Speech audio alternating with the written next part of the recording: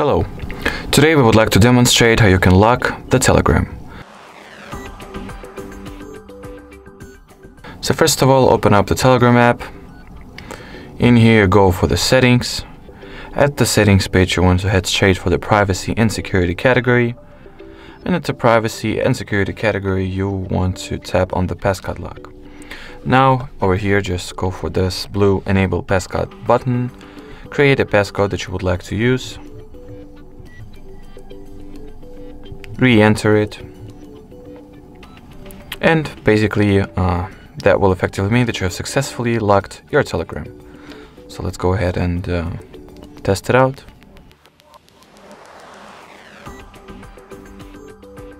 Alrighty, so once we lock the Telegram, it is required that we enter the passcode. Works just fine. Alrighty, so that was it for this video. Thank you so much for watching, and bye bye.